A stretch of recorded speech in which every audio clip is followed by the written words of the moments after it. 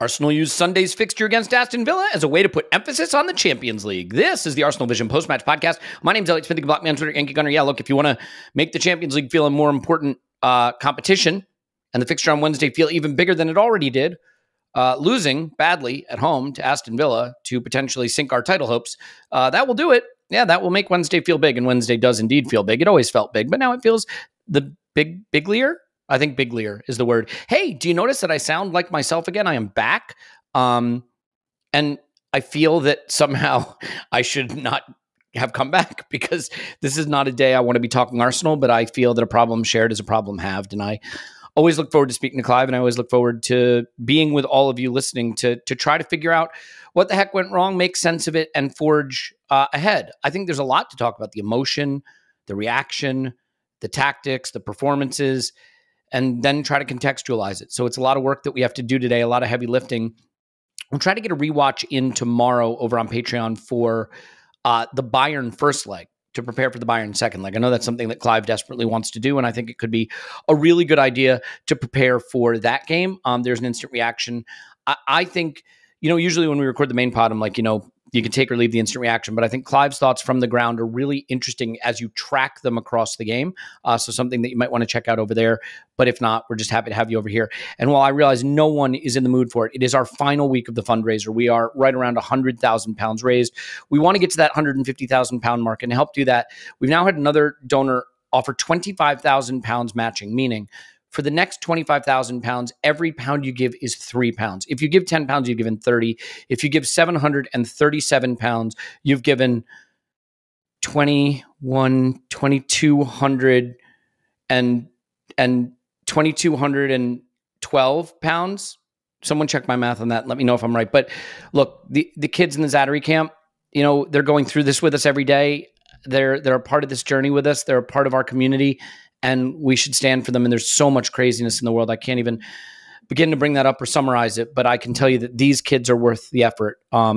If you want to listen to Leah Williamson talk about it on the pod we did together, I think she's well worth a listen. Obviously I went there and it was incredibly moving. So you can go to justgiving.com/page/AVP and you can give there. We have given and will give again before this is all said and done. But one more week to give and be entered for a VIP box seat to the Bournemouth game, a game that I think still could have a lot of jeopardy on the line. And we'll talk about whether that's the case or not now with Clive. You can find him on Twitter at ClivePFC. Hello, Clive.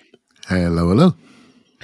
It is wonderful to see you today, even if we have a tough job. And I think it is an especially tough job because the volume of sort of anger and rage and frustration with this result is extremely high. And I think I understand it, right? I mean, the higher you build the tower into the sky, the further you have to fall when it collapses. And I don't think this is redolent of last season. I think this is different, and I certainly don't think it is over yet. But again, that feeling of being close enough to touch the stars and then falling is hard. And with Liverpool having lost at home to Palace very unexpectedly, unfortunately, before we kicked off, and City having beaten Luton handily, which I think we expected, this felt like a real opportunity to inch that much closer, and we fell far short of it. I just want to start quickly with your sense of the emotion, and then I want to do lineups and tactics and all of the things that we usually do. But the emotion has been extreme in the wake of this loss, and I want to get just a heat check on you in terms of what you're feeling, how this hit you in the moment, and how you're feeling today, just thinking about where we sit right now in the wake of that result. Yeah, so generally when I see these painful defeats, and I look online, I think, okay, this is going to go off. This is going to explode. And so for me to keep my head, I need to disconnect a little bit from that because it just upsets you. It feels like, when we do a podcast after a defeat, you feel like you get beat twice because you got to do it twice. And but I don't need to do it 30 times. And that's what it feels like reading some of the things online, and so you just got to disconnect for keep your own perspective. And obviously, I want to keep my perspective so I can share it properly. There's some upsetting things out there, some knee-jerk stuff out there, some nice bit of acting by YouTubers out there. There's lots of stuff, but we know the drill. This is the modern world that we live in. Elliot, I probably annoy some of the patrons because I recover quite quickly. You know, like I get to a place of reason quite quickly, and they're not ready always to hear that. You know, sometimes it's really quick, you know, because I recognize that if you dwell on bad results too much, all you're really doing potentially is each individual person how they grieve around a defeat. Some people go towards players they don't like, you know, positions they don't agree with. They go to wages, contracts, the manager. They go to the fans and their behaviour in the ground. You go where you like, what affects you on that day, and that is your right. It's a difficult one because we've done so well this year, but I do think sometimes when you get a defeat, you get a chance to look at the lessons learned and maybe have a fresh look at who we are, what we want to be, and what identity we should want to be for this remaining phase of the season. And that's where my head's gone this morning. You mentioned it, so I want to ask you. I have made it my solemn promise to not criticize fans who are at the Emirates when I am not at the Emirates, and to just try not to criticize fans in general, because I don't like gatekeeping around fandom, and I don't like the idea that there's one right way to do fandom. I will say that we have been on a run for 4 months that has clearly distinguished us as the best team in the world, in my view. We are a week removed from going to Brighton and absolutely pasting them with a performance that was sensational. From fighting back to be level with Bayern in the Champions League, which I think was a creditable performance. I think this has just been an incredible run that we're on. And it strikes me how quickly the goodwill can erode, that you are one late loss at home away from it feeling fairly toxic. And again, I'm saying that at a remove, having watched it on a phone, on a VPN, on a dodgy stream. So I want to be careful, right? Because I was traveling back from my holiday, which ended at the worst possible time, I guess. But do you have any thoughts, not critical thoughts, because again, I don't want to be critical of how other people do fandom, but thoughts on the reaction in the ground, maybe to individuals or to the result, or, you know, at the end with people leaving. Like I said, I'm just curious at how quickly some of the goodwill was able to erode in a half of football. Yeah, in the ground, you don't get the same heat as you get online. However, I'm a big believer in that fans generally know what they're watching. And there's a lot of similarities between Bayern and Villa, actually. Bayern, we were able to react. Villa, we were unable to react due to the timing of the goals and how they came quickly together. I've rewatched the game this morning, Elliot, so I've got a good feeling of the game. In the ground, though, I will say, I can only talk about myself. Sometimes I get up a minute or so to go and start a recording for you, and particularly when we're winning.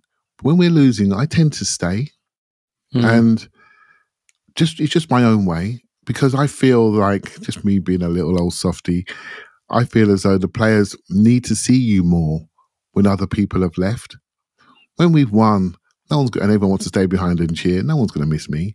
But that's just the way I work, right? I think, well, I see Odegaard walking around, I see what he put out on that pitch. I feel as though I need to stay there until he comes past me. And he's always the last one to come past me. That's just the way I do fandom. So there are a lot of people left because the 2 goals came together. I understand it. It's not always easy to get out of there. People got trains to get, etc. But it felt like I sort of tweeted out, Elliot, there's no need to throw away everything we've done in 2024 on the back of that. Villa is our hardest home game for me ahead. We didn't beat them. We could have beaten them. They beat us fair and square. You know, this wasn't Brighton last year or Southampton 3-3 or even West Ham 2-0 because they just lucked that one. You know, they got away with it. This was they beat us because we didn't quite execute against them, and they executed against us, and they beat us. And what we should be doing, or what me and you are going to do, we're going to see, okay, how did they beat us? What did they do? And that's where we should go. Not what did they do? What are they telling us about us? Because there's a lot of similarities to what Bayern did to what they did. And that's 2 games in a row. And that worries me because I don't want us to show people a weakness that we have at this stage of season when every minute and every moment counts, because this is not the time to be rumbled. That makes sense? It does make sense. I think it also, the reaction shows what City have done to teams trying to win a title in a world where City exists. They have made it feel that any slip of the level is totally unacceptable. I mean, Liverpool lost at home to Crystal Palace. If City didn't exist and we lost this game, we'd be frustrated, but we would be level on points and ahead on goal difference with a club that just lost at home to Crystal Palace. And you'd say there's still every opportunity. City give you that feeling that no points can ever be dropped. And that, I think, transmits to the fans. And so I think, let's face it, dropping points in a title race is painful. Anytime you do it, it feels existentially painful when you're trying to win a title over Manchester City. So, can I just hold you there for a second? Can I hold you there for a second, Elliot? Yeah, please. I'm going to say something. I shouldn't do this because I don't know if you've seen it, but Tim wrote a tweet about the game and about how I did see it. Yeah, City have turned, the league into almost like the Bundesliga, and he's not about to get angry about, about what we've done recently. It's beautifully done. It's a beautiful tweet, and I thought he captured what's in my head really, really well. There is something happening in our league about this one team that seems to be dominating. We are trying really hard, but every now and again we are going to lose a football match. You know, we don't have to attack each other, attack certain individuals. Hey, look, I can see when someone's having a bad day. Trust me, I can see it. I could go two-footed every weekend if I wanted to and tell you everything about a certain player, what they did wrong and right. What does that make me? Make me feel good? There you go, I'm unloaded. It's irresponsible if you do that without any constructive points alongside it. That's how I feel about it. And so, we've got responsibility here. And if as fans, and I'm not going to, as fans, as Arsenal people, if we show disunity, we only strengthen our rivals. If you're a Man City fan watching all those red seats yesterday, you're thinking, they're done. Do you know what I mean? They're completely done.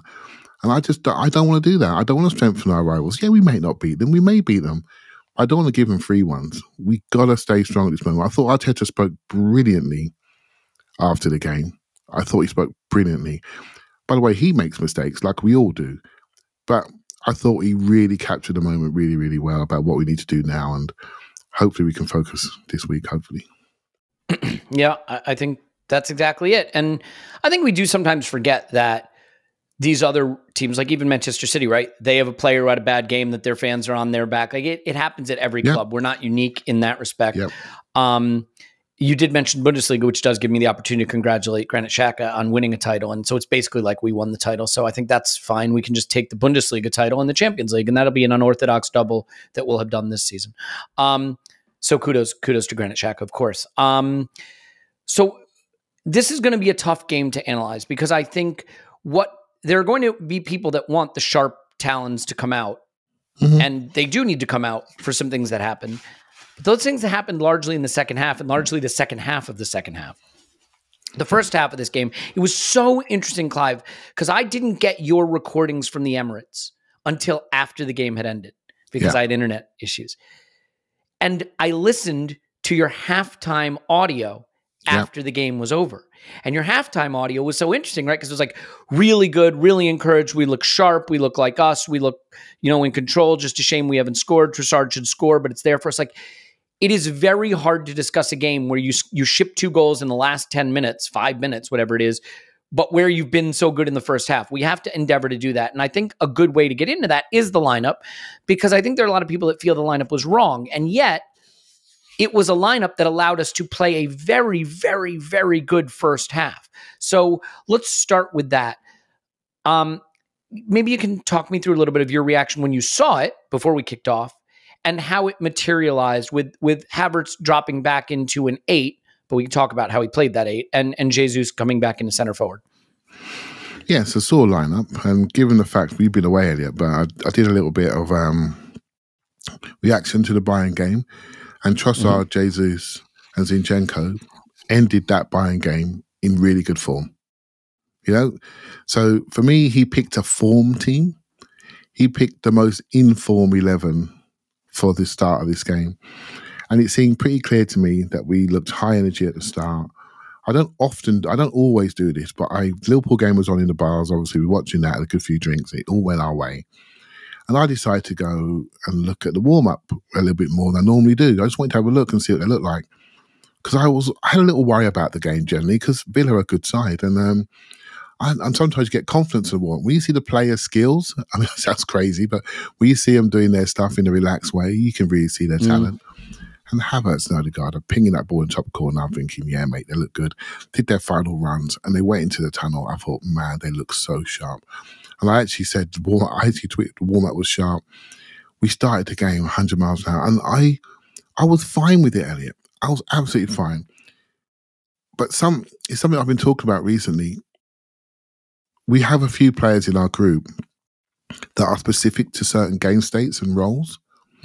And they're quite diverse in their playing, particularly at left back, shall we say, and around centre forward and around left 8. They're probably the 3 or 4 positions that we, maybe even left wing, that we really have a diversity of approach. You know, Trossard to Martinelli, put Jesus in there. All 3 of them are slightly different, you know, and they bring different things, but also bring maybe some failings, defensive failings for more, maybe on a couple of them.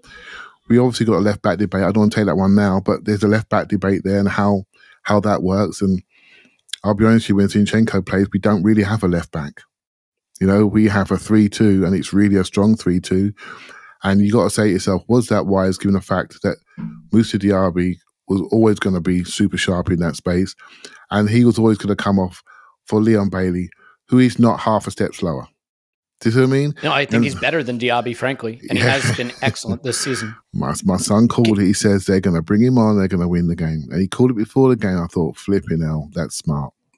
Can I ask you a question about that? I sort of wonder, and look, we'll have a big Zinchenko conversation a little bit later in the pod, so let's just stow that for a second. But I think in terms of the decision to start with him, first of all, he started a week ago against Brighton, which was a sensational performance by the group, whether you thought he was great in it or not. And he came on at halftime against Bayern for, you know, I think a good period of the game for us. So, you know, it wasn't like you're just bringing on a complete bozo who hasn't played recently or played well recently.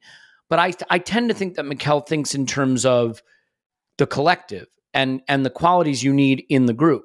And if you're going to play with Rice at 6 and Kai at 8, I think you need another ball progressor who can step into midfield and play vertical passes from midfield. Yeah. And I think we also, as you saw, wanted to unleash late runs from Kai to beat their high line. And Zinchenko did that a few times. In fact, he had one really nice sort of chip ball over the top that Kai just didn't really control the way you'd like. So do you think that the lineup it's kind of like a Jenga tower and that the pieces have to fit together a certain way or it falls apart? I don't think you can play Rice at 6, for example, Kai at 8, and Kiwior at left back, because then I don't think you have the ball progression, especially the line breakers against a high line to do the damage. So is that the calculus in your mind? Yeah, there's always relationships. I agree with you 100%.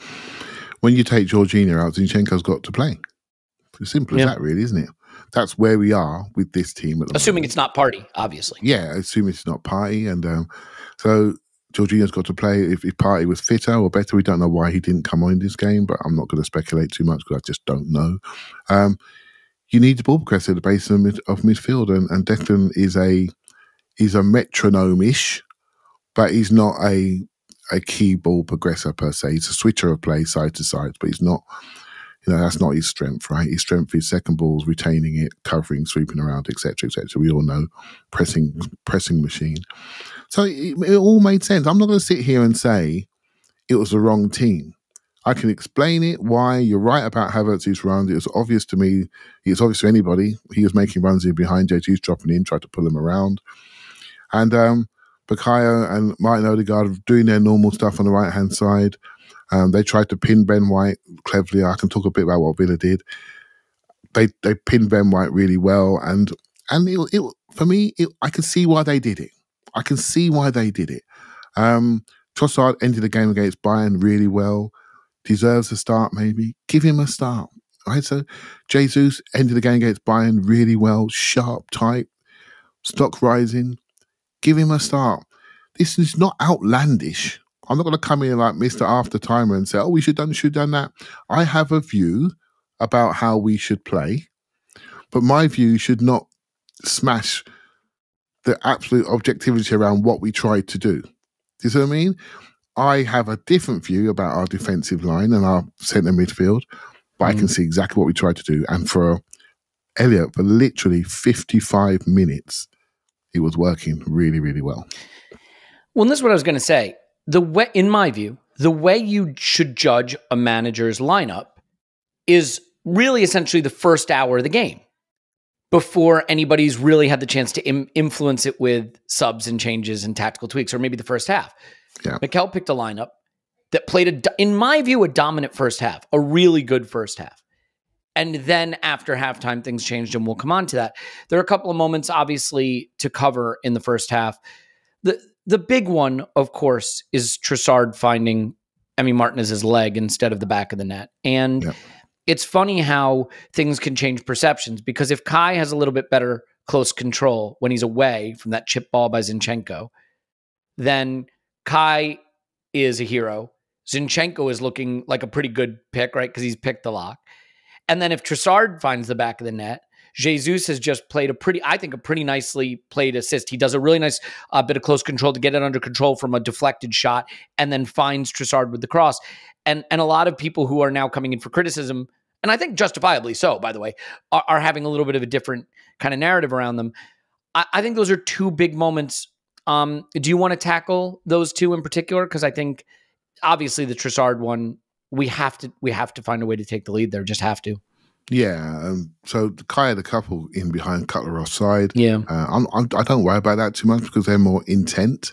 And I think one of the offside ones, by the way, if he scores, is going to come back and be onside. I think those offside flags were not always correct, by the way. Okay, I can see. So I don't worry about that because I'm seeing good intent. So I'm not worried about that. And I think of the Jesus cross, I think it's the Odegaard shot. Jesus sort of, he healed the cross across. He opened up his foot and he healed it across, but it was really, really good. And Trossard, this is where pressure and execution comes in. So Trossard, the guy that always kicks the ball right in the centre of it, on his laces every single time, left foot, right foot. Elliot, he's toed it slightly. He hasn't hit it centre foot. He's toed it and he's brought it back to the keeper, and the keeper's made an unbelievable save. But I couldn't pick anybody better to slot that in from there. He's our best finisher in that situation. And he just got it slightly wrong and gave the keeper a sniff, and he took it, right? So, and that emboldened them. So, yeah, we really did manipulate our chances very, very well, particularly in that right-hand slot. Lots of good moves, in behind runs, composure slowed down, created high-quality moments, if not big chances. There was one in the first half that did annoy me, if I'm honest with you, Elliot, when great move down the right. We play through the thirds, get it out to Saka. Saka does his normal chop, back post, Jesus header. You've got a choice, right? You've got three choices. You head it on target, you head it back across, and the one you don't do is head it out near post, and they get a goal. Yeah, it's terrible. Mm-hmm. And again, intent, Elliot. You see what I mean? I always go about intent, what you're trying to do. You do not do that. There's no excuse for it. You know, there's literally no excuse for it. Two people in the 6-yard box, and you head it past near post. Goalkeeper just looks at it and laughs and asks for the ball from a ball boy. Rubbish. That's not smart. That's not good enough. And so the Trossard one, unlucky. You know, you could say it's rubbish. It's your choice. You choose your words. Should have scored. Big chance, has to go in. If that goes in, we have a team which is set to close out a game mid-block. Mm-hmm. Mid-blocks, what you got then? We're going to take your counter-attack away. What you got, we're going to counter-attack you. And we weren't able to see our plan because there was turning points later in the half, in the second half, which then took our belief away a little bit and gave them their belief. And they grew into the game and they ended up winning it. So, he picked a team for me, Elliot. I said it yesterday. I'm sorry if I'm repeating myself. He picked a team to score the first goal. He picked the team to control the scoreboard. We didn't score the first goal. Our offensive players were mostly all on the pitch apart from Martinelli. When they tired, our hope of scoring faded as the game went on. Yeah. No one is going to want to hear this, and I don't want anyone to take this as me saying it's okay. But I do want to point out that prior to the 84th minute of this game that we are reacting to like it's the worst performance in history. Prior to the 84th minute, this was 18 shots to 9 and 1.6 XG to 0.37. 1.6 for Arsenal to 0.37. Sounds a lot like a regular Arsenal game, doesn't it? Outshot them, controlled the chances. I felt maybe more in jeopardy because obviously Tielemans hits the bar and the post, and Watkins hits the post. But those are not big chances. Those are really excellent shots that don't go in. I don't want it to be regarded as excuse making. I do want to point out that the balance of chance in the first half, we were just completely dominant in my view. And in the second half, we definitely faded, and we're going to come on to what went wrong in that portion of the game. But, it's Declan Rice said, if you can't win it, don't lose it. And I don't know if I agree with that. I think in a title race at home to Villa, you have to go try to win it. The problem isn't that we lost, it's that I don't think we tried to win it. And the really sad part of this really is that after they got their goals, we didn't have a shot. Like we weren't able to win it. We weren't. No, you know what it reminded me of, Clive, a little bit? Remember the Brighton game last season at home where we had a goal disallowed, I think wrongly, that would have given us the lead. So similar to the Trossard type thing. Yeah. And then they got someone slipped. Was it Kivior who slipped in the box? In the box, yeah. And Brighton got a free header. Strong enough. Yeah, and they scored. Yeah. Free header. And then we collapsed. We knew the title was gone. We collapsed, and we lost badly that game. And the end of this game felt like that. But it sounds like you wanted to come back on saying when I mentioned that, prior to them taking the lead, there were a lot of qualities this game that were somewhat typical of Arsenal. Yeah, and this is when sometimes there's the XG part, the 0.6, the 0.7, and there is how the chance appeared. And so the first one, there was a header in central defence. Zinchenko comes in to win a header. He top hats it back to Gabriel. Didn't mean to. He just got under it. So that's not smart. Why is our left back taking headers from centre backs? He goes back, and then Gabriel goes to flick it out to the wing. He hits Zinchenko on the back. Ollie Watkins down 1-on-1 with Gabriel. Ollie Watkins loves kicking through legs and cross shot, and he hits the post and it spins out. That shook the ground. Do you see what I mean? It shook the ground. Fairly or unfairly, that's how it felt. Shoot. And it's like we've done that to ourselves, And I'm going to say this now, the turning point of the game, and I've rewatched it today, the moment when they grew and we thought, oh my goodness, corner in the second half, Zinchenko goes out to retrieve it. He doesn't retrieve it, turns it over to Tielemans. Tielemans hits post and bar, or bar and post. And that was a massive escape. And again, it's how it happened. Mistakes that destabilize us. My thoughts around defensive stability is the pillar that runs through this team in 2024. And we are looking at this pitch and we can see instability. And we're looking for somebody that's made us unstable. Last week it was Kivior. This week it's Zinchenko. As far as we're concerned, right? So I'm using the raw we here because you know my thoughts. I disagree on some of that stuff. But it has an effect on the watching audience. We get nervous and it transmits. And it may only have been a point, whatever, but it felt a lot bigger than that when I was sitting there. Yeah, I think I want to get into the things that happened in the second half that are worrying. And I do think we can talk about this sort of bozo gene thing, because one thing that's been the case for this historic run we've been on, and let's try to keep in perspective that we have been on a remarkable historic run, is that we've done things with a level of professionalism and security and experience that you need to accumulate points at the rate that we have been. And then in the Bayern first leg, and then again in this game, some bozo gene stuff. Gabriel kicking it off Zinchenko's back, Zinchenko trying to nutmeg Tielemans on the edge of his own box instead of just playing a simple pass and getting out of danger. Things like that. And we'll come on to, as I mentioned, Zinchenko in a minute, but can we do just one positive from this game before we do that, which is the first half was good, and it was good in large part thanks to Martin Odegaard. And I think it would be a shame if we don't at least cover what was another sensational performance from a sensational player at the absolute top of the game. And I think the fact, the manager said he was feeling something, the fact that he faded in the second half, that he couldn't influence the game, that he had to be taken off, I don't think it's a coincidence that Martin Odegaard comes off and we're 2-0 down 5 minutes later. Like, he was brilliant in the first half, Clive, and I'd love for you to spare a couple of words about his performance. Yeah, there were the two major players in 2024 have been Ben White and Martin Odegaard, and see them both not on the pitch. It was no surprise.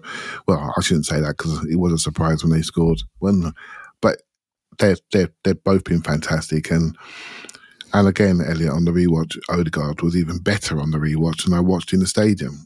I mean, he's literally doing everything. He's doing too much. He's literally emptying himself with the desire to take us over the line. And he's doing two men's jobs, and absolutely fantastic. Off the ball, winning tackles, passes through the lines, the ability to take the ball in, 2-3 people around him, just get out of dodge, no problem at all, and then switch the play to the other point of the attack. Just tremendous. And he can do no more. And there was a moment when Diego Carlos did an overhead kick in the box and it kicked him in his chest. Turning point, because he slowed after that. Again, that should have been a booking for me, but let's not go there. It was reckless play, and it hurt him, and he was down. And the manager said he couldn't continue. I don't know what it was, what injury it was, or why he couldn't continue, but I'm making that assumption. And we missed a lot of go forward, and the replacements didn't really change that situation. They didn't really add anything. In fact, we got weaker, in my opinion, as the game went on with our players. And whereas against Bayern, we got stronger. And again, it's back to I say I don't worry about starting 11s, but you've got to make sure that you can power up in the last 25 minutes of a game, particularly a tight game against some teams. And Villa in the top 6, so you need that ability. And I think once we didn't score, Elliot, the plan was in danger. And then you start to see fatigue and some key people. It's even more in danger, isn't it? Yeah, I wanted to ask you about that. I think people are annoyed at the fatigue excuse because Villa played more recently than we had. But, whatever you want to say about it, Villa having played more recently doesn't change how tired our players are, right? So, you can, I can't control we can't control how tired the Villa players are. We can only talk about how tired or fatigued our players are. And the problem is which players, that we had to end the game without White, that we had to end the game without Odegaard, that Bukayo Saka, who was brilliant in the first half as well, both recovering defensively and attacking, I think faded badly.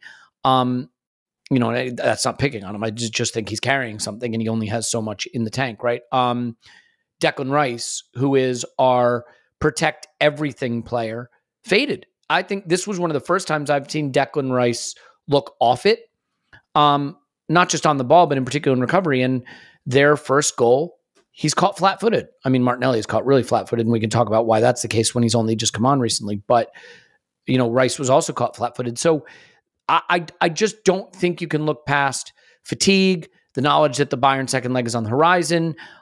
We come off a pretty grueling run, and Villa did basically throw the City game with the players they rested. They played in a lesser competition in midweek. I don't want to stray into excuse territory. Maybe Villa are fatigued, maybe they're not. But I do think fatigue's a factor, Clive. And we looked at April and we knew what would make April even harder is the fixture congestion. And here we are in the middle of it going, why do we look fatigued? Why is this so hard? Like, we knew this was going to be hard. And sure enough, it's really hard. Yeah, I think basically,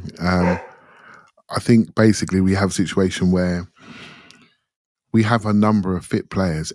So we get these bulletins coming out from training drills saying everyone's training, even Timber's training. So we have a fit squad, but we don't have a match fit squad. We have a number. We have a number of players that can't do 90s at the moment effectively. So they're there training, they're there in all the pictures, but where are they? and I could name a load. Where is Tomiyasu? Where is even Zinchenko at the moment? Let's just keep going, shall we? Partey, where is he? Vieira, where is he? Smith Rowe, what's his fitness levels? It's just so many of them that are just not quite there when it comes to the full 90s. And so I said something earlier in the month around when the petrol tank goes dry, you're going to want some of these players that we're disrespecting right now. And it's like, we need these players to contribute to the last half hour or the first hour. And it has to be a job share. It has to be on some occasions. The job share, I think we got it wrong, the balance yesterday. But I can say that in hindsight, when the team was picked, I was absolutely fine. Honestly, I was fine with it. And we just need to find out where these guys are, because people are unsure and they're saying things like, he's not trusted. He's not trusted. Why isn't he playing? So now we have this fit squad, yet we're not seeing some of them. And if we do, they're not always producing, and we don't know how fit they are. Let's be honest, Martinelli, we don't know where he is, because he's not playing like the player that got injured at Sheffield United. He was red hot. Elliot, I watched him yesterday. He was not engaged in the game, and we like this player. Yeah. He was not engaged in the game. I agree. Smith Rowe, not engaged in the game, just not wanting to put his foot into tackles. He lost two key duels that led to 2 goals. So it doesn't matter. People got to put your hand up and say this. There were miscontrols. There were bad passes. Should have, Jorginho, the man that never gives the ball away, should have gone bigger, goes short. These are well-intended issues. We just got caught. So I can't sit here and say Jorginho played a bad pass. Oh, wow. He's played a number of bad passes in his wonderfully successful career. But it happens. Do you see what I mean? And it doesn't mean we have to dig these people out per se, but we should be able to talk about it without making excuses. And we did our decisions got worse throughout the game. Our execution quality got worse throughout the game. The first half, Elliot, was like Brighton at home this year. It was that good. You've listened to my instant reactions for many, many years now. Yeah. I'm pretty accurate how the game's going to go, but I've never got it more wrong. From first half to second half, it's just a complete contrast. It looked like Brighton at home, the 2-0 game. It was that intense, that sharp, that quality. We didn't score the goals. And the second half had a big reminder of West Ham at home to me, which I was sitting there watching. And I had that same feeling, the same walk to Tube Station with their fans. Very, very similar. And we recovered then, didn't we? So why can't we recover now? I think we need to deal with the Zinchenko issue. It's important. We're 37 minutes in. We need to deal with it. I also think Mikel, who I will not criticize for a starting lineup that led to a great first half performance, can come in for some criticism for the subs. And I think there's 1 or 2 other bits and pieces in the forward line that we have to think about really carefully, and where this leaves us. So why don't we do this? Why don't I do an ad read, and what you really want to do is stay for the disclaimer, because I do a great disclaimer, and I think it'd be a shame if you missed that. But of course, if you're a patron, you're not going to hear it. And then I can tell you one more time, look, it's the last week. You want to go to the Bournemouth game in a VIP box, give anything you can. If you can't give anything, I totally understand. But if you give, you're helping kids in a refugee camp who need this program, a program that I've seen up close and personal. I know what it means to them. I know what Arsenal means to them. Every pound you give right now is £3. Every 10 is 30. Every 100 is 300. Let's get to that goal together. Maybe it's a little bit of good karma for us too with everything we have ahead. So justgiving.com/page/AVP. Okay. Now, whether you're a world-class athlete or a podcaster like me, which of course is also a world-class athlete, we all understand the importance of mental and physical well-being and proper recovery for top-notch performance. That's why I'm excited that Unified Healing is sponsoring this episode of the ArsenalVision Podcast. Unified Healing is a new and super innovative global network of wellness centers powered by the Energy Enhancement System, or EE System. If you haven't heard of the EE System yet, you want to listen up. The technology promotes wellness, deep relaxation, purification, and rejuvenation. We can all use all of that, I believe. Whether you're here in the United States or hundreds of other locations around the globe, access to a center is easy and it's affordable. Interested in experiencing the EE System technology for yourself? Go to unifiedhealing.com/ArsenalVision to learn more and find a center near you. Now, listen up for the spelling. It's unified, UNIFYD, healing.com/ArsenalVision. No material testimonials in the Unified Healing website are intended to be viewed as medical advice or substitute for professional medical advice, diagnosis, or treatment. Always seek the advice of your physician or other qualified healthcare provider with any questions you may have regarding a medical condition or treatment and before undertaking a new healthcare regimen, including EE system. Clive, is that enough of that? Indeed. Nailed it. Okay. Let's just do a Zinchenko section. I mean, we can talk about how the game turned and why the game turned and all that, but people want to hear what we have to say about Zinchenko. And I think given the heat around the player, we should talk about it. Look, some players have goodwill in the bank. Some players do not. And you can get into whatever the reasons are, but this player does not. And it is clear whether you're in the ground or whether you're on social media that the frustration with this player is evident. What I would say is it is a tricky conversation because Zinchenko is not playing the way we need a left back in our team to play. I think he brings things that are very good that people undervalue, but there is simply no denying that his lack of commitment to defending, that his lack of commitment to positional discipline, that his willingness to take risks that do not just, where the reward does not justify the risk, create a sense of instability that shakes the bedrock of the winning run we've been on. No matter how progressive he is with the ball, this team and the status we have achieved is built on a solidity that he undermines. And yet, the guy that is probably most likely to be the alternative to him, Kivior, was a halftime sub in his last two starts because the manager did not feel he could play one more minute with him on the pitch. And that's not to kill the guy. He's a center back. Primarily, he's playing left back. I think he's had good performances for us. The other guy is Tomiyasu, and he's just not fit enough to be relied upon. And the other guy is Timber, who's not ready to play. And so we are in this tough situation where we don't have a guy at that position where you'd say, yep, just put his name on the team sheet. He's going to give you what you need. So this guy is one of the options. And for a half against Bayern and for a game against Brighton, it worked out. In this game, it absolutely did not. And the rage with him, the disappointment with him certainly spilled out, I think, at the ground, online. And I sometimes wonder, I mean, Ben White had to go at him a bit. I wonder if the team feels the same way about him.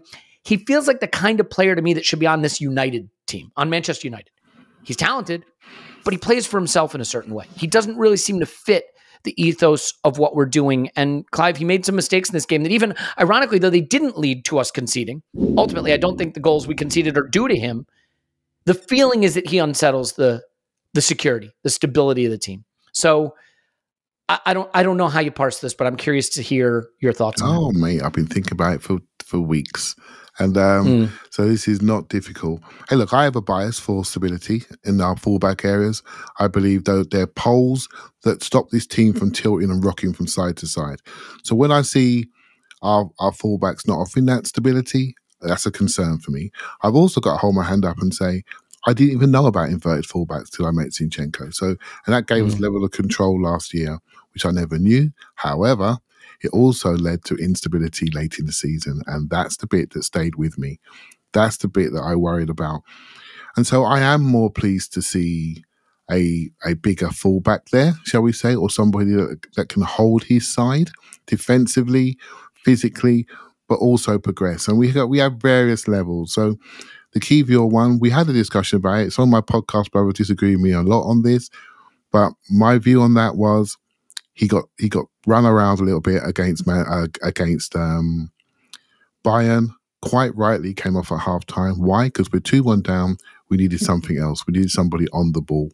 We didn't have the threats down that side in particular. In the second half, Bayern had what they wanted and they dropped away and were less aggressive.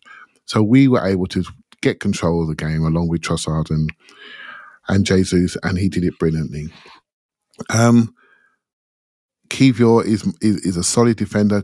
Tomiyasu is another solid defender. We don't know where he is fitness-wise. For me, he's better on the left than he's on the right. I think on the right, I think he gets too narrow, doesn't go and get the game enough. He's too narrow. Sometimes he goes too high and leaves us exposed. But for me, Elliot, we're a team that's built on defensive stability. Just look at Gabriel. Just look at him and look at where he's running and ask yourself, is this right? You know, is this right? He's had his best form in his entire Arsenal career this calendar year. And a lot of that's based on his partnerships that he has at the back there. And so you have to decide as a team, what do you want your identity to be? And for me, our identity is our solidity, stability, the fact we only conceded 4 goals in 2024 in the league until the Villa game. We're by far the best defensive team in the league, and we look unstable all of a sudden. And part of that is what teams are doing to us. So I'm not going to dig out individuals because the Zinchenko stuff is too easy. It's too easy to dig him out. If you are number 10 at the back of your team, then fine. But I don't. I want defenders at the back of my team.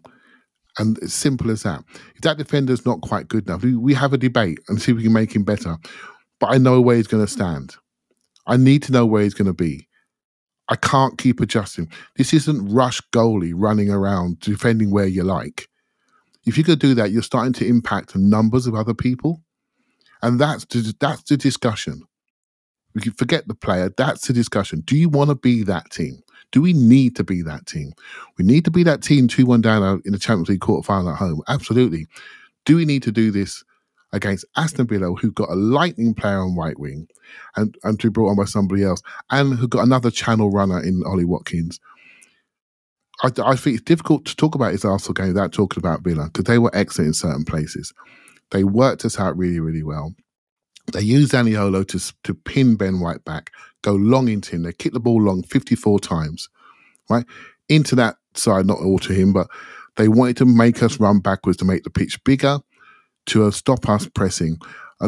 Something that I learned from John McKenzie, I've seen it 3 times now, split the centre-backs wide, so it makes it very difficult for us to go and press them, right? They did it yesterday with Pau Torres and Diego Carlos, who were both excellent. They were excellent on the day. They split wide. They distributed well. Tielemans and McGinn came in the middle. They took the ball and they got out. They got out better than Bayern did. And guess what? We saw again. So last week I came to the conclusion we need to keep Declan Rice as 6. Well, he was 6. He was still running back. So what's the conclusion now?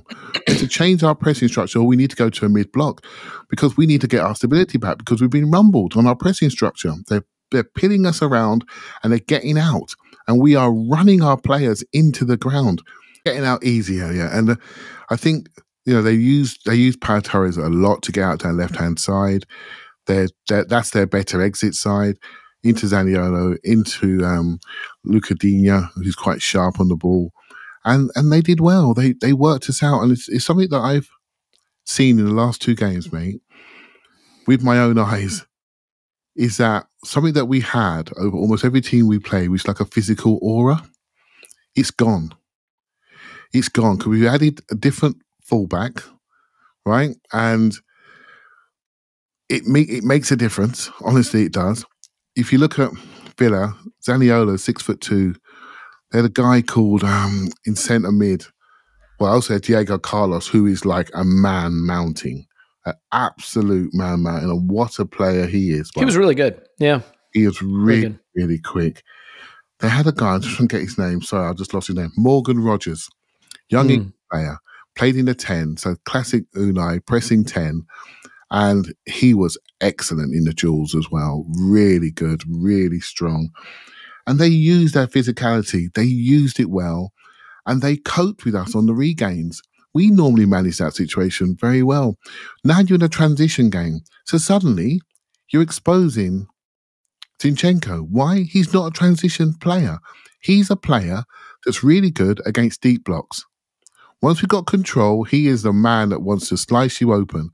When it's a to and fro game against really good, strong, physical, quick teams, that's not him. You have to decide if that's what you want.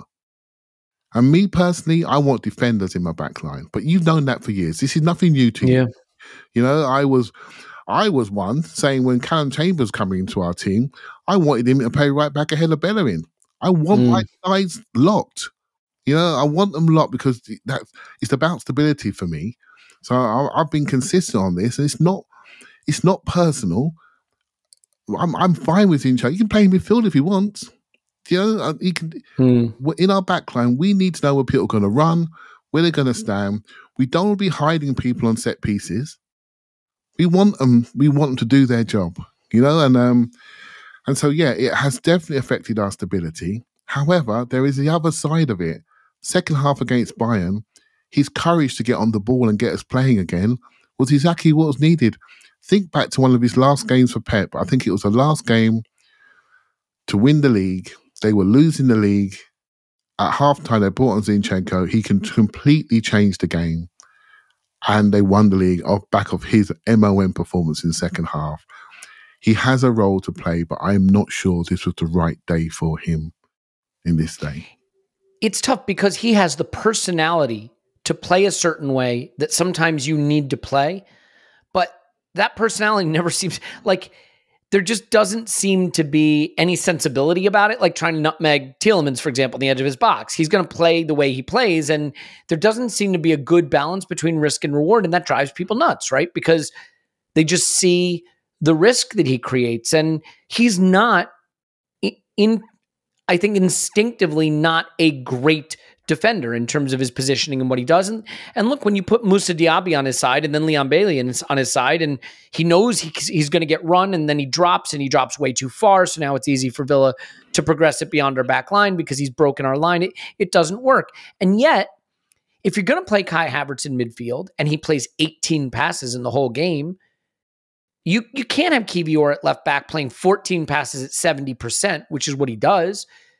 I mean, Zinchenko played the second most passes in the game for Arsenal behind only Declan Rice. And like, yeah, but we have to stop this, mate. We have to stop this. He's a number 10 by the ball from somewhere. He's a number 10 by design. He's a number 10 by design. And so we have to decide what we're doing. This is not about him. This is about our balance and what we want to be. I totally agree. Yeah. And what we want to be. He played 3 excellent passes to Havertz over the top. Right? And that's probably why he was picked. If we score those chances, can I ask you a question then? We're having a different discussion today, and maybe he's off after 65 minutes, and we end the game with a 2-0 win. Everyone's off to the pub. But that wasn't what happened. And what happened was he stayed on for 87 minutes, and he became progressively worse. And this is not new. He is excellent when he's fresh. He's excellent when he's sharp, defensively and attacking-wise. But as the game gets late, things start to change concentration and energy-wise, and risks start to be taken, and we become unstable. And this is not new for people listening to his podcast who are Arsenal watchers. This is not new information. We decided to lean into this for this game, and that's the question. So it's interesting, right? Like, do you think we could have started, for example, with Kivior at left back and Kai at 8? Because then I think you have a lack of ability to progress the ball and control the ball. And let's go to Mikel's comments about the second half, by the way. We were struggling to bring the ball and do what we did in the first half. This is on the second half. We lacked a lot of composure. We rushed things with the ball. We never had enough sequences in areas that we wanted, like we did in the first half. Credit to them as well. We lacked a lot in the second half. The game became more stretched, agreed, and more even without a lot of things happening, really. Obviously, when we conceded that goal, that was a big blow, and the second one even bigger in the manner it happened. I think one thing that Villa did really well in the second half is they just really recommitted to putting more bodies back to play out. They committed to playing out. And eventually, they were able to pull us out of our structure and find a pass behind our press and stretch us out a little bit. And not a lot of teams have done that. And you said it, Clive. And then all of a sudden you got Declan Rice turned around and running back towards his goal. And those are the things we don't want to see. And when you do get into that position, that's when Zinchenko is a massive liability. And so we agree Zinchenko became a huge liability in this game. Let's get to the manager's reaction to what was starting to happen in the second half. Because for me, Mikel forgot more since we started recording about football than I have ever known and will ever know, right? But for me, watching the way that game was developing, I felt, okay, get another midfielder on, get Zinchenko off, right? Tighten up the defensive line, get more control in midfield. If you want to leave Jesus on, be my guest, but why not move Kai back up to 9 and, get Jorginho on? And we just waited and we waited and we waited, and the game drifted away from us during that period. So what are your thoughts on the changes that were potentially needed and the delay in actually making them happen? It's difficult to talk about changes without recognizing the competing plans that are in place. you're dead right to talk about the build-up play. So they committed to almost like a 6 at the back, 4 up, right? So what they did in the second half is they dropped their mid-block back a little bit to take the ball over the top out of us, and were much more competitive in the duels. So that's one thing they did. So their build-up play was good on occasions, and they went long on occasions. I'm telling you now, mate, there's one common denominator in the last 2 games that I've seen. The goalkeepers were excellent in possession, dominant, cool, calm, and collected. And having that extra player caused us our problems. Split centre-backs caused us our problems. And so we weren't able to fully dominate, but we still dominated, Elliot, but our confidence faded slightly. And as they were getting out more, and I felt, again, if you watch it, you can see football players who know they're in charge and to know that the opposition is fading. They started to do little flicks around the corners, little croys, slow down, knock it off, run after their passes. Hold on a minute. And we just dropped. You know why? Because we were tired. We were tired and we couldn't engage with them. So we go to the substitutes bench now. So, hey, look, substitutes bench is dictated by our start 11. So 3 of our key substitutes are already starting. Now what we got? We've got Martinelli. What is he at the moment? Right? Smith Rowe, what is he at the moment? Right? Jorginho in that role, he just come on to try to maybe get us over the line. We know he's fine. There's not a problem there. It's just mistake, bad moment. That's it. You know, so and so we're in a situation where people are questioning, why didn't he come on? Why didn't Vieira come on? Why didn't Partey come on? You know, Tomiyasu came on for Ben White. Was Ben White on the booking? Was that the reason? Some people, you know, for me, I would have gone Tomiyasu to left back just to solidify things, but we don't know the whole story. You know, was it a booking situation? Was it an injury situation? Was it a Bayern situation? We don't know, right? So I can only say that there were 2 competing plans, and the longer the game went on, our plan was never going to win, right? So, and their plan was set up to contain, control, contest, make changes. They knew we were going to be aggressive, make the pitch big, make us run backwards, and then see what happens in the last phase of the game with our superstar Leon Bailey coming on to keep them running backwards. And they even did when they brought on Moreno for Zaniolo. It was another energetic player who had an impact in the first goal. A left back in front of a left back, very sharp players, creating energy, creating pressing, creating movement, making sure no duel was easy for us. And we were slow getting off the floor, which tells you we're in a bit of problems physically. You know, it's okay. You can get beat. You can get beat by a team's plan that worked really well on the day. They had a few outstanding players. And I've got to mention the keeper. You've got to mention the centre-back, Diego Carlos and Pau Torres, Zaniolo. You've got to mention Rodgers. These are excellent players. You know, Bailey, Diaby was okay. Bailey was a strong substitute, as good. This was nothing to be ashamed of. What if we're towing away open goals and heading it past the near post? You get what you deserve, right? You don't control the story. You don't control the afternoon. And anything that happens thereafter, you're not in control of. And that's the game. We have not got to throw the baby out with the bathwater with it, though.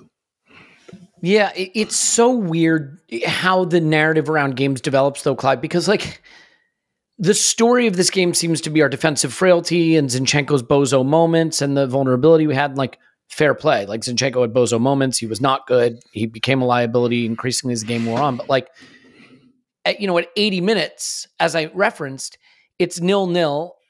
We've had all the good chances, really. I mean, they've had some near misses, but from speculative shots well taken. And if we can find a winner late, we win. The thing that frustrates me about the second half is we went from a first half where we put them under a lot of pressure to a second half where we had 4 shots in the whole half, and 2 of them were wildly speculative Declan Rice shots that wound up in Rosette. So, like, we created nothing. So while I do understand why people have turned their attention to the defense, until the 84th minute, this was a pretty standard Arsenal defensive performance, at least statistically. We were suppressing shots. We were suppressing their ability to get into dangerous territory. but we couldn't control the territory in the second half. We were not able to push them back in the way we had been, and we couldn't sustain pressure. So it was a more comfortable game for them. And I just felt we were so slow to react. I do wonder what you think about the Havertz and Jesus thing. People are very frustrated. I think that we took Kai out of number 9, where he's been our best 9 this season, and went with Jesus. So much of this feels post hoc because, again, Jesus literally dragged us back into the Champions League tie in midweek. And Havertz playing 8 worked in the first half. His late runs were how we unlocked them quite a few times. So the plan worked. We just didn't execute in front of goal. But not executing in front of goal, by the way, is sort of becoming a hallmark of Jesus's time at Arsenal and his time as a player, period. So thoughts on Jesus? I mean, I thought he faded. I don't think he was... I think maybe it was Tim who said this. Someone said this, and I tend to agree with it. I think actually it was Phil. Phil Costa on the instant reaction. He's become more of a moments player, and he had moments in this game, but he's less consistently influential, dropping too deep, not occupying, the attacking areas as much. So I'm torn on this one because in a way, I think Havertz at 8 worked in the first half in the way Mikel would have wanted it to, a way to break their high line with late runs. But as the game wore on, it didn't work, and Jesus in particular looked like he wasn't working at center forward. Yeah, so we need an adult conversation here. Jesus is not... I'll find someone to have that with you. Jesus does not provide the structure that we have grown used to in 2024. It's as simple as that. You don't know where you can find him, when you can find him. It's quite similar to Zinchenko, actually. They're hard to build around. However, when they came, they were people we built around. We built our belief around. Those 2 players gave us, I thought, my God, they came from City. We must be good. And then we were good. But they both lack structure. So, and the reason why I want to mention the West Ham game, there was a moment in the West Ham game, we were dominating them, and Jesus disappeared from centre forward, disappeared. We brought on Eddie, and Jesus had 2 chances immediately from the left. And that's when my interest in him from the left really started to peak. Because, Elliot, I don't think he's an alpha, mate.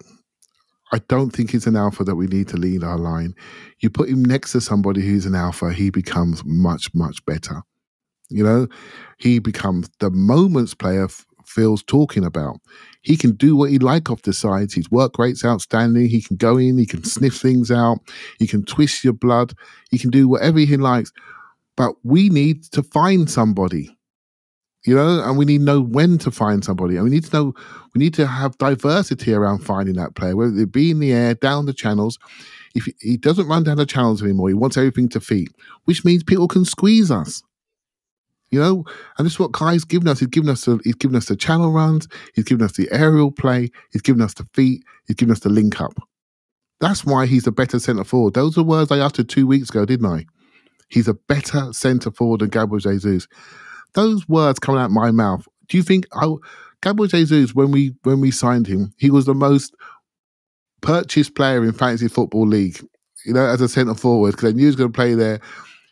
Mate, there's some messages coming out today about his conversion rate, etc., which are not pleasant, and that is not someone you can have leading your attack, I'm afraid. He needs to be in your forward space, but not leading your forward space. And then we have a decision to make, because he's 27 years of age. And do I need to continue? We have a decision to make based on his contractual length and where his future position is going to be in this group. We potentially have a discussion to have. We don't have to have it now because we've got time. But in a year's, maybe this summer or the summer after, we're going to have a discussion about this player and where he is. It's not one to have after this game. This is a holistic discussion. This is one I wanted to have for ages. He is a player right now in our first. If he's in our first 11, Elliot, he's off the left, isn't he? Let's be honest. He's off the left, and we weren't saying that 6 months ago, mate. We couldn't wait for him to come back as a centre forward. Yeah, I think he's an excellent player. I really do. I just don't think he's the starting center forward for a team that wants to win the title. At least not at the level that you have to be to win the title in the Manchester City 115 charges era. He starts off the left in the game we win at Brighton 3-0. He comes off the bench to rescue our tie against Bayern. Like we've seen him even recently. You know, there's this feeling that the last time we saw him be really brilliant was almost sepia toned at this point. But like just in the last week, we've seen him be good twice. Mm-hmm. You know, not as a center forward for us really though, and not starting at center forward. I think if you say that Gabriel Jesus is the 13th or 14th or 12th player in your squad, that's a really good place to be. Yep. A guy that can play all three positions across the front line at that level. Same with Trossard. No one's saying that we can win the title with Trossard playing 38 games at center forward, but we love what Trossard has given us. He has given us some huge moments this season. Both of those players are at a level I am happy to have in the squad. And by the way, happy to have in the squad for the next 2 or 3 years into their 30-year-old season as the 12th or 13th player. But they are not. And Jesus in particular has proven me wrong in particular that he's probably just not the center forward we need to be at the level that we need to be to win the things we're trying to win. Clive? Okay, and I got to caveat a little bit because again, it's down to health. Where is his health? Right? Potential rumours of a summer operation. He's already had one this year. He's already had 2 while he's been at Arsenal. Where is he? You know, we don't know, and we're judging people based on things that we're not aware of. You know, and it's difficult. But I have to say that because it wasn't so long ago we could not wait to see him on the pitch. You know, and things have changed, and sometimes you find out things afterwards. You know, so but right now in this group, the way the group has evolved, he's a +1 off the sides, mate. We beat Man City. He played on the right. You know, and he's really good at doing it, particularly when we've got people pinned back in deep blocks. For a good side like Arsenal are, where we're going to have the territory, he's a really effective player. When teams see him there, though, they can squeeze up and make the distances big in behind, and he's not winning those races, mate, in behind on 15, 20-metre runs. It's not happening, right? So, and so we need to do something else a little bit there and just evolve him to a different role. Or we have to make a more harsh decision, which I'm not really qualified to do. I'm not suggesting, but it's like, okay, what do you want to be in those areas? And that's the discussion we're going to have going forward. Yeah, and the problem is when you've just lost at home to Unai Emery's Aston Villa in as painful a way as we have, having seen Liverpool drop points just earlier that day, and feeling really good, and then hitting the wall in that way, I think there's just that little extra bit of steam behind any critical reaction, right? So, Gabriel Jesus didn't have an off day. He's shit. This player's shit, that player's shit. And like, it is tough because you're going to give yourself whiplash if you experience the season this way. We beat Brighton, and, I felt, and I think most of us felt, holy shit, we are the best team in the world. Look at us. We just dismantled Brighton 3-0 at their place in a stunningly professional, expertly crafted performance. And then Villa comes to the Emirates, and for one half, we look like the same team. And in the second half, we don't. And at full time, it's everybody's shit, and we're not good enough. And it's, it's some very pointed criticism that probably makes sense in terms of the emotion, but maybe doesn't make sense in terms of all the evidence. Clive? Yeah. And when I see these situations appearing, particularly in the 2 games I've seen this week, I think this year I saw the West Ham defeat, saw the Porto defeat, saw the Bayern 2-2, and seen this defeat. And the Bayern and Villa one, really, although we didn't lose to Bayern, the challenges were very similar. Strong centre-backs, strong centre-mids, a strong centre-forward for Bayern that want to fight you. Counter-attack, spinning behind, get you running backwards. What do Villa do? Bit more build-up from Villa. But again, Manuel Neuer, what is he? Look at his arrogance on the ball. Look at Martinez's arrogance on the ball. Suck you in, pop it round you. Long balls behind you. Keep you guessing. You can't get your aggression on. You can't keep your intensity going. Various lengths of exits. Really good. Strong, quick centre-backs in Diego Carlos. Strong players that want to fight you, foul you, take the booking. No messing. Take the fouls. Don't let you turn around. Our players getting off the floor in bits and pieces. Physically the same size as us, as big as us, which means we can't dominate them. This is it. Tactically, physically, we've had a couple of matchups this week. We're going to NBA playoffs soon. It's all about matchups, isn't it? The matchups that suit you. We've had a couple of teams that match up. Newcastle Spurs. My goodness, Newcastle's front line is not the matchup that Spurs want, given their back two system they have. And it was obvious. Could they change? So we have a decision to make because we've been stretched out the last couple of games. And that's why I started to worry about this team. We're better off the ball than we were last year. So do we need to calm down? Do we need to go to a mid-block and let people come on to us? Do we need to stop being aggressive to be more energy efficient? If you were here last week, this is a conversation I was going to have with you. I think we need to calm down a little bit. We're trying too hard to win in 10 minutes. We need to calm down because while we're trying so hard, we're leaving ourselves open. And we haven't been open. We've been controlled. We've executed. We've been consistent. Stop trying to desperately to win with the risk being too great where we're leaving ourselves vulnerable to people who are as big and fast as us. Yeah, it's tough because while I agree with a lot of that, I think this is the danger. This is what's really hard for a manager. Sometimes you have to react to a loss with big changes, with adjustments, because things aren't working. And sometimes you have to do the opposite. You have to zoom out and look at what's real and what had worked and kind of make a decision about whether any change is actually needed or if the best thing you can do is make no change at all. And I confess that I don't know what the right answer is, but that's a really hard thing to do because just to put it in perspective again, in 2024, the second fewest big chances conceded by one of the big six sides, right? The second fewest is 22 by Chelsea. Before yesterday, we had conceded 5. 5. Second fewest was 22. We conceded 2 yesterday. Not good, obviously, but before those last 2, none. I think we have been very clearly, even if you don't like data and just the eye test, easily the best defensive team in the league in 2024 and one of the best defensive teams in the world. And you could make an argument, and I would be very, very inclined to believe this argument, that our problem against Villa wasn't our defense, it was our attack.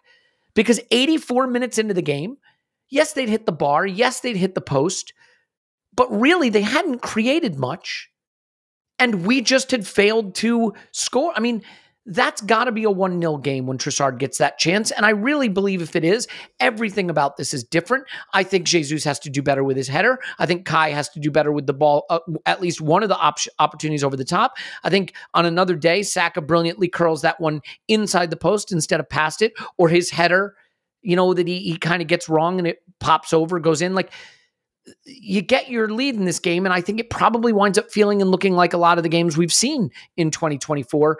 As it turns out, in the 84th minute, what happens? Something very uncharacteristic.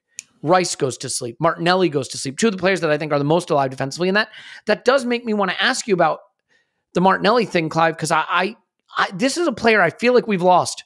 I don't mean like forever, but I mean through injury absences and now substitute appearances and his own form not being great this season, that verve and pop and sizzle about this player, that indefatigable spirit and self-confidence and self-belief that oozes out of the way he plays, it does not look like it's there at the moment.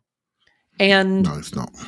It's a problem because that left-sided attacking role is unique and unique to his skill set. We ask that player to stretch. We ask that player to run the touchline, to run back to cover the left-back position, right? I think one of the things in the Martinelli change, by the way, was all right, I can't get Zinchenko off just yet, but Martinelli's going to recover. Martinelli's going to cover that space back. So I think it's that much more glaring that he's asleep for their opening goal. I think Martinelli is a player we don't have an analog for in the team. And so it is a big loss if we can't resuscitate his season in the next few games.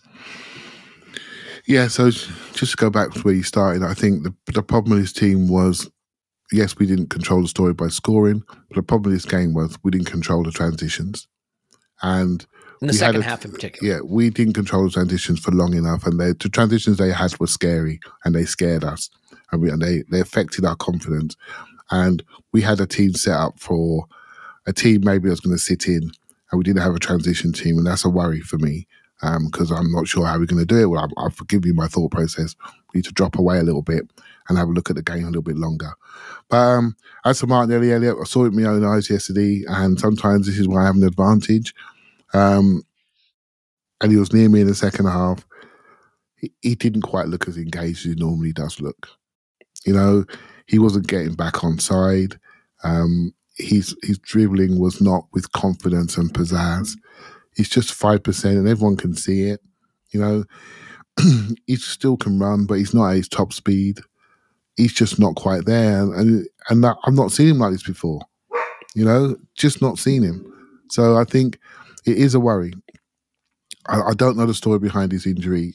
I don't know where he is, but he's not moving right, and he is the top athlete in our team. Repeat sprint abilities, unrivaled, and he's not moving right. So it's almost like I don't want to talk about it because that's not right.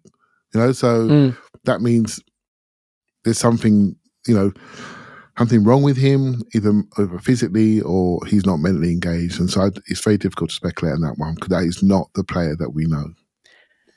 And we need him.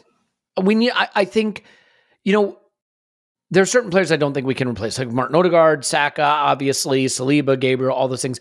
But, you know, if you bring Jesus on for Saka, Jesus is not Saka, but he can play the way Saka plays, if you follow my meaning, right? Like dribbly, try to beat a man, curl it with his left foot, whatever the case is, you know, he can try to do some of the stuff Saka does.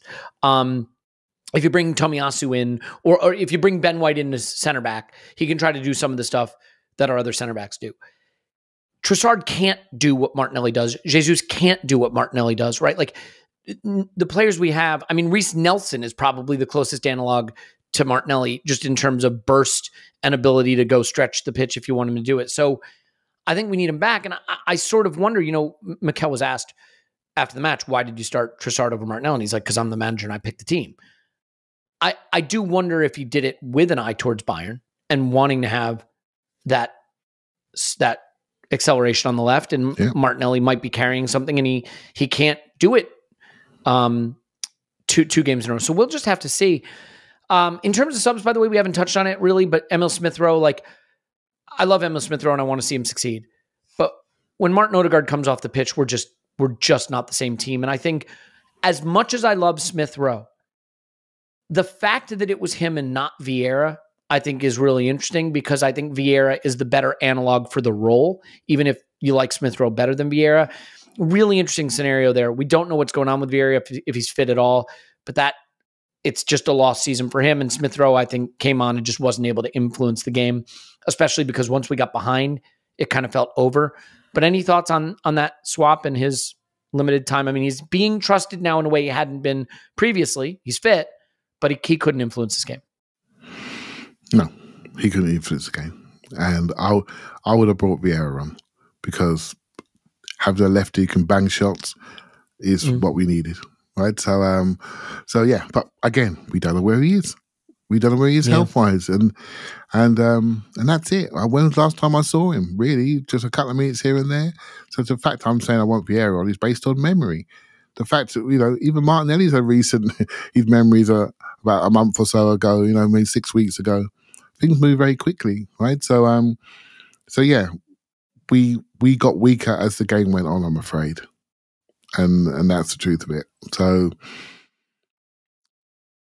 it's very difficult to go heavy on the substitutes and the lineup when we're playing every 3 days and you know people are carrying things.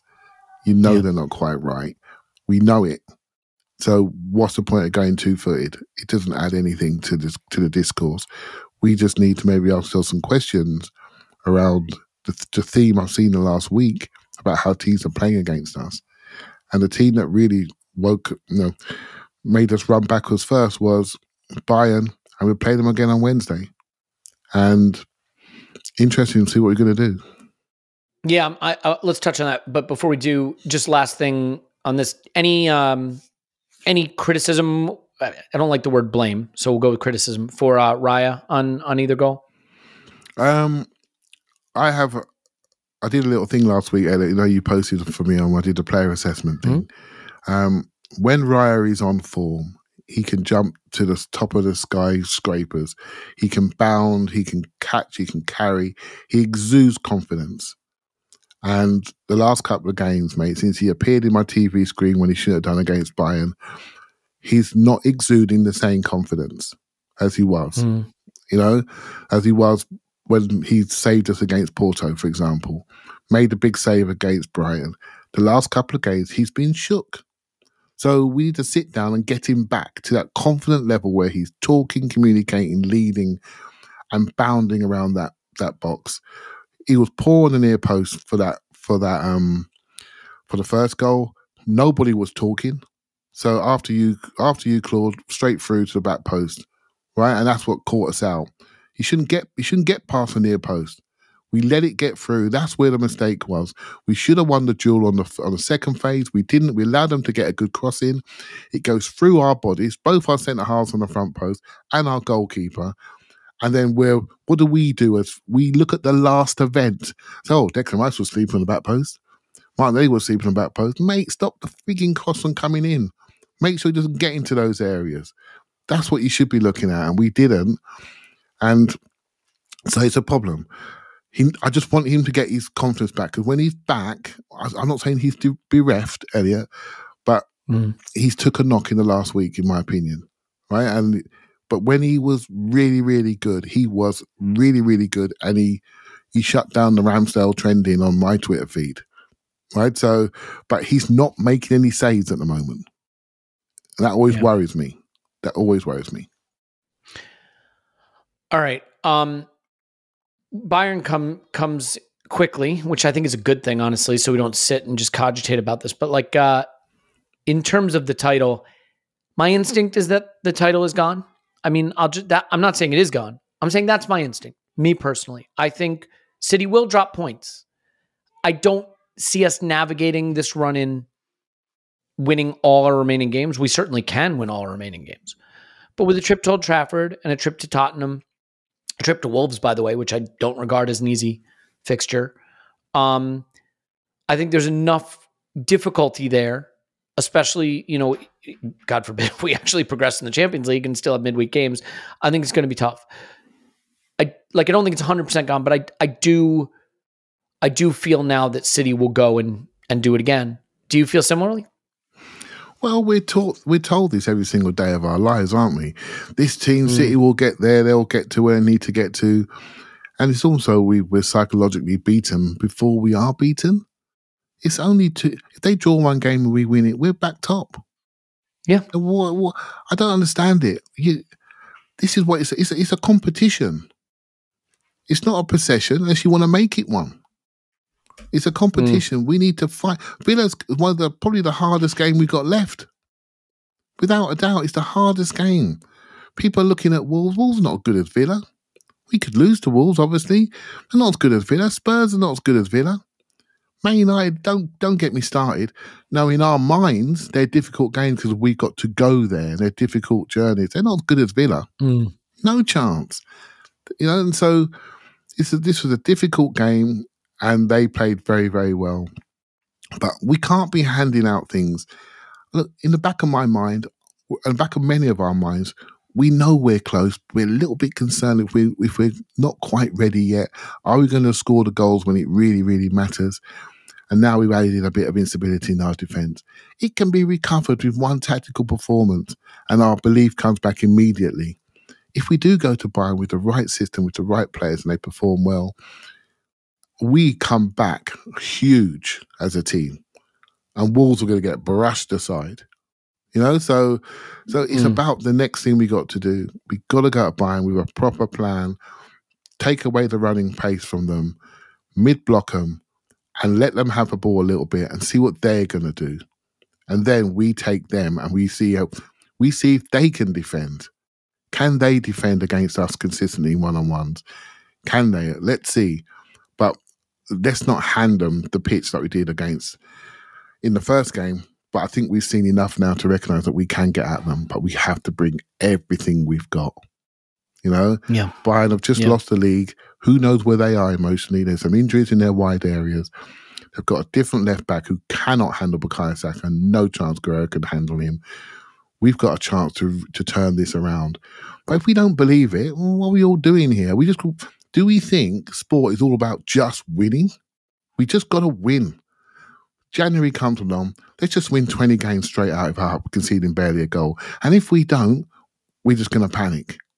Sack the manager, all the players are shit.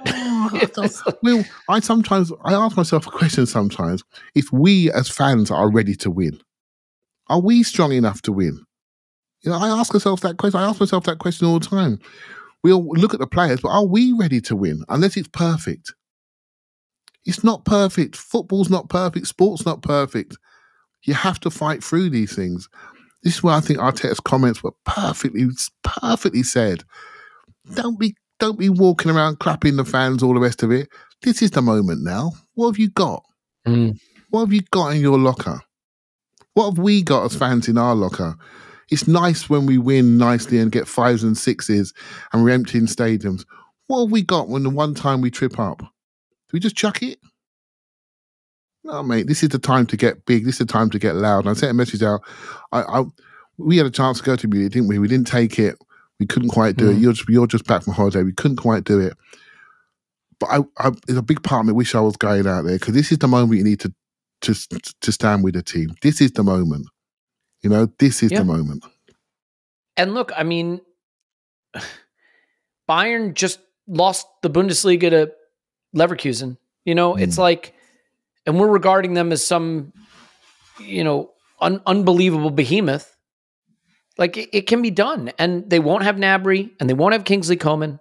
They will still have Kane and Sané. That's going to be difficult. I just think maybe this is the day for the Etihad performance everybody hated so much, neutrals hated so much, right, because it's so boring. Except Bayern give you that little bit more when you counter than City give away.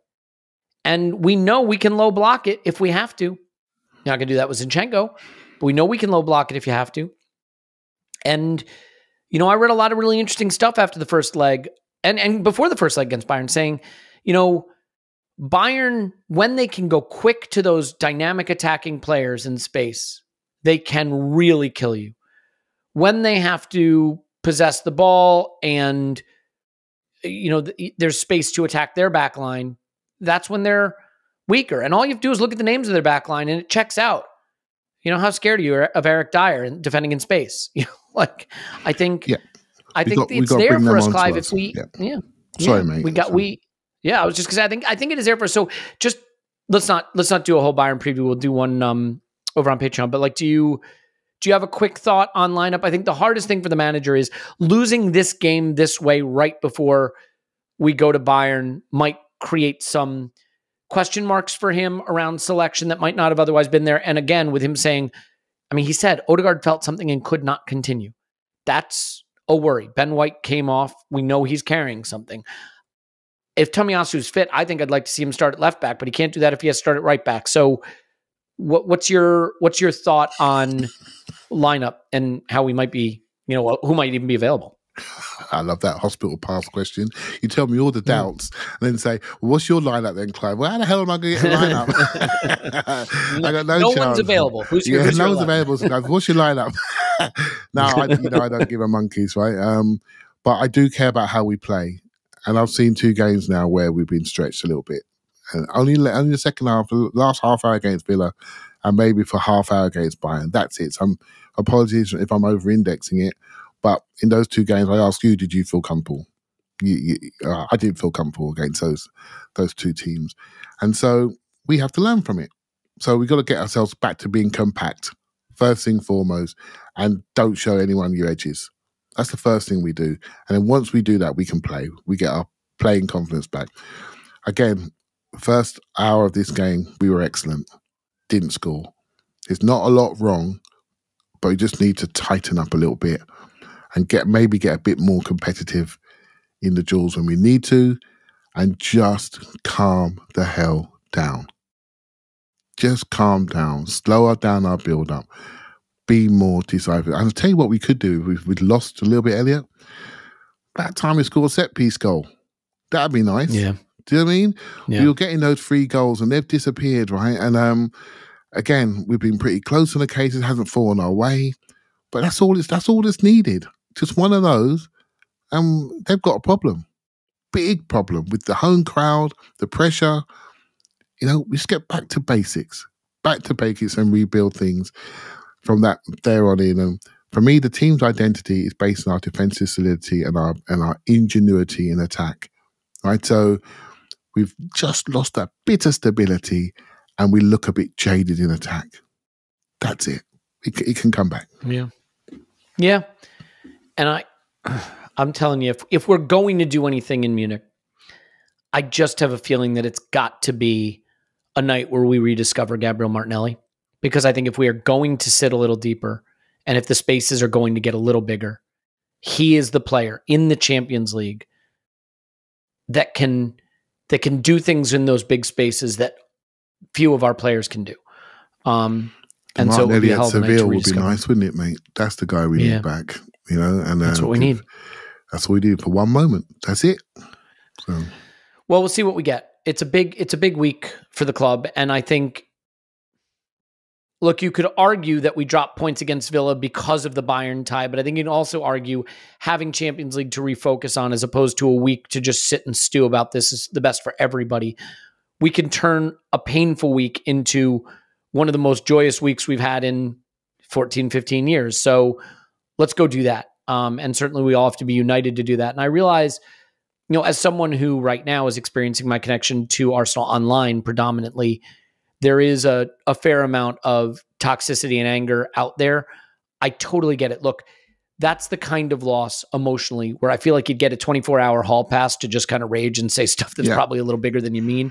But now it's time, I think, to row it in and get it back together. And look, I don't want to be the person telling people how to fan. If the way you like to fan is to complain and be miserable, there's no wrong way to do it. I just think you have to do what's most healthy for you. But hopefully we can pull it back together, zoom out, look at the context of how good we've been for so long and not throw the baby out with the bathwater and forget how we got here by just being absolutely imperious for 4 months. And hopefully we can get back to that. I think the way you measure greatness is not how you navigate the easy times, it's how you navigate the hard times. So one of the measures of greatness is we just took a body blow. Can we get right back off the mat and be back to great again? Can you do that? Can you be back to great quickly again? I mean, you look at what happened, West Ham and Fulham games. At that moment, no one was feeling like we were on the brink of being one of the best teams in the world, and then we became it. Granted, we had to go to Dubai, so maybe if they can get a quick overnight trip there between now and Wednesday, that might help. But we'll see what happens. We'll leave it there. Look, maybe we'll do a bit of a Bayern rewatch / preview tomorrow over on Patreon to get us ready for that tie, and then we'll obviously have a live instant reaction at full time of the Bayern tie, and then the next day we'll have the main pod, and we're all here together, and I hope you will just spare a moment to maybe give to the fundraiser. It's a great thing to do, and it's a reminder that it doesn't always just have to be about the score at the end of the 90 minutes. It can be about community and doing good works. So Clive's on Twitter at ClivePAFC. Clive PAFC. Thanks, Clive. Thank you very much. My name is Elliot Smith. Block me on Twitter. I'm really, really happy to be back. I mean, look, don't get me wrong. Great to go on holiday. Great to be away with my wife and spend some time together, which, we don't get to do enough. I would have given anything to not have been away that the last week and to have done it maybe during the international break or timed it better. But I'm back now. I am raring to go. And much like Gabriel Martinelli, you will rediscover me for the run-in as we go on to win the double. We love you. Hang in there, everybody. And we will talk to you after Arsenal 10. Bayern 0.